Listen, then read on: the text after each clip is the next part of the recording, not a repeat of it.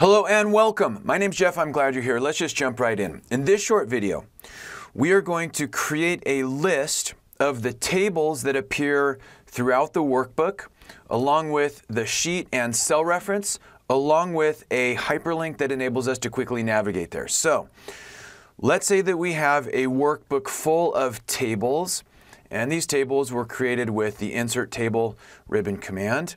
So we have a table on sheet 1, and this table is named table 1.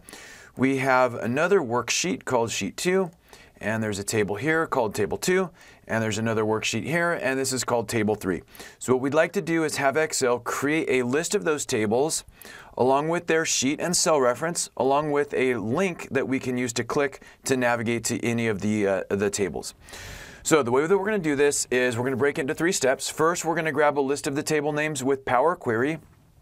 Then we're going to create the reference using the cell function. Then we're going to create the hyperlink using the hyperlink function. So let's begin by grabbing the list of table names. I'm going to use Power Query, so data, get data from other sources, blank query.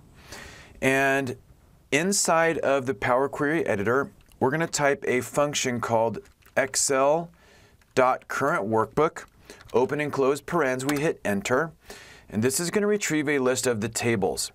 Now we also can see the content, but we don't need the actual contents of each of the table. What we're really after is just the name. So I'm actually just going to delete that.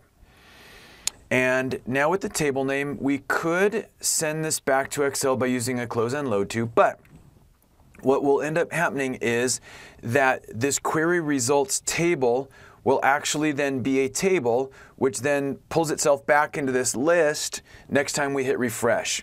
So what we want to do is prevent this actual query results table from appearing in this list of tables. The way that we're going to do that is just pick a name for our query. I'm going to call this TOC for table of contents. Pick any other name that you want. And then I'm just going to filter that out. So the way that I would do it, even though it's not in the list yet, is I'm just going to use a standard filter, text filters, and I only want to include those rows where the table name does not equal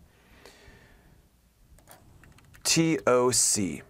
Click OK, and now that filter has been applied, and so this query results table won't make its way back into these table results. Okay, once that's done, I'm going to close and load to, and I'm going to send this into a table, into an existing worksheet. This is fine, and I click OK. Now we basically have this. This is going to be a temporary placeholder for that table of contents table, but when I right-click and refresh, it's good. So speaking of right-click and refresh, anytime we add a new table or we change a table's name, we only need to right-click and refresh to update this list.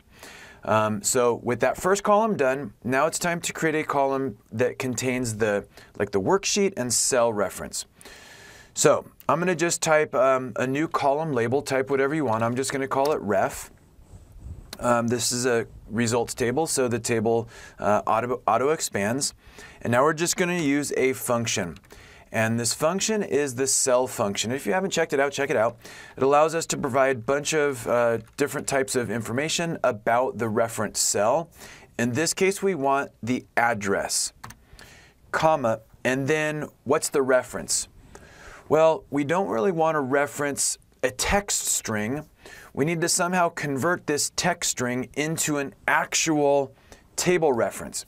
And the way that we do that is through the indirect function. If you haven't checked that out, what the indirect function does is it converts a text string into an actual Excel reference.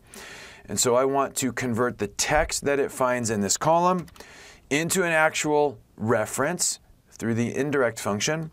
I close the function and hit enter. Now as we can see, the cell function returns the address. It includes the workbook, worksheet, and cell reference. Now we could be good to go here, but we might as well make this easy to navigate to. So let's create another column. I'm going to call this link, call it whatever you want. And here we're going to use the hyperlink function. Now we need to create a bookmark to the location that's here. So the way that we're going to do that is we're going to use the pound or hash sign enclosed in quotes. And then we're going to use the concatenation operator. That's just a fancy term for the ampersand. And that means join. So I want to join this bookmark symbol, pound or hash, with whatever text we find in here. Okay, and then a comma. And then we can pick any friendly name we want. That's going to be the name that is going to be displayed in the cell, enclosed in quotes. I'm going to use go to, pick whatever else you want. And then I'm going to close the quotes and close the function. So this is going to create a hyperlink to this bookmark location of this, and with the text go to. So we hit enter, that gets filled down, and now I think we got it. If we wanted a quick way to navigate to table 1, we can click this link and we can confirm that looks good. If we want to go to table 2, we click this, that looks good. And the final test is table 3, click this, and we got it. Okay, cool? All right. Hey, thanks so much for joining me. Have a great day.